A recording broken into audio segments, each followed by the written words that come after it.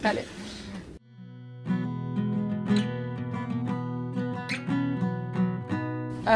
It's actually quite a funny story because when I was around 11 or 12, there was a period where my sisters got really, really tired of me singing all day, and I feel sorry for them because they really had to deal with a lot of screams.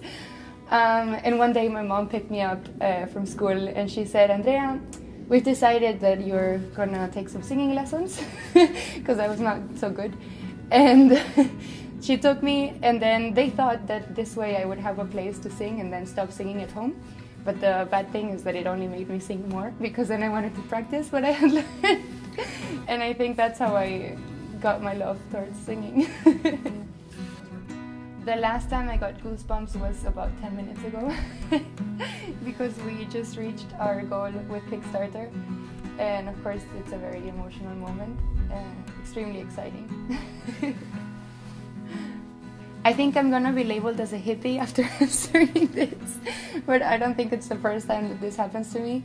I think the main message I want to share through the band, and I think we identify with this, all three of us, or I know we do, is to share love, and this love is represented in different aspects. So we share our love for our community, for specific groups of people that need more support around us, also towards our nature, towards the ecology.